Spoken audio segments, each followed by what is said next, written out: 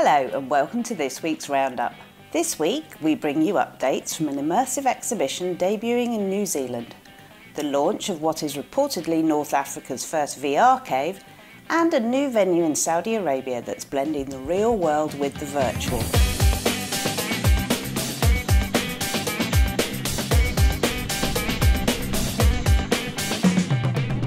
Making its world premiere in Wellington, New Zealand, Marvel, Earth's Mightiest Exhibition, features an immersive soundscape powered by 70 Genelec Smart IP loudspeakers. Spanning 2,000 square metres, the exhibition includes 11 themed galleries that use multimedia displays and immersive technology to take visitors on a journey through Marvel's history.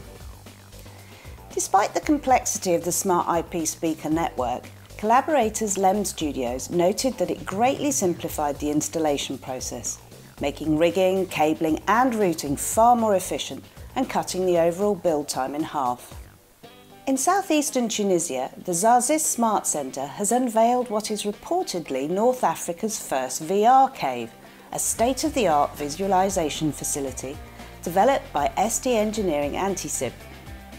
This facility aims to position Zarzis as a key technology hub, offering international businesses and professionals advanced tools for prototyping, specialised training and 3D modelling. It features 3 Barco F80 projectors, projecting onto 3 2.4 by 3 metre screens with a resolution of 4,800 by 2,000 pixels and is equipped with a 4-camera tracking system. Additionally, the facility can function as both a 2D and 3D cinema, making it versatile for entertainment and professional applications alike. At the House of Hype in Riyadh, Venuetech is bridging the gap between the real and virtual worlds with an extensive deployment of AUDAC audio products.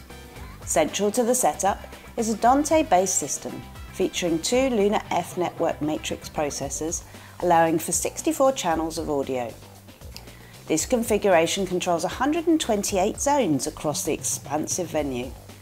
XMP44 SourceCon modular audio systems provide 12 input sources, ensuring each zone receives its own dedicated audio stream.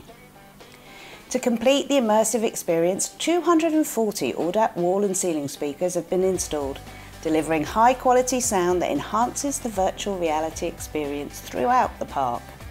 In business news this week, AVID has announced plans to acquire Wolftech Broadcast Solutions, with both parties citing that the strategic alliance is aimed at empowering digital-first, story-driven newsroom collaboration.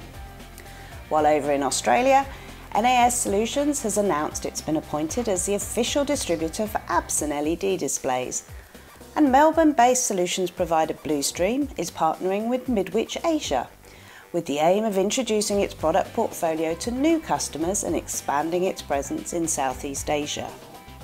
And finally, Simon and Chris are heading back over to Dubai next week for the Mammoth GITEX show, so do get in touch if you'd like to meet up.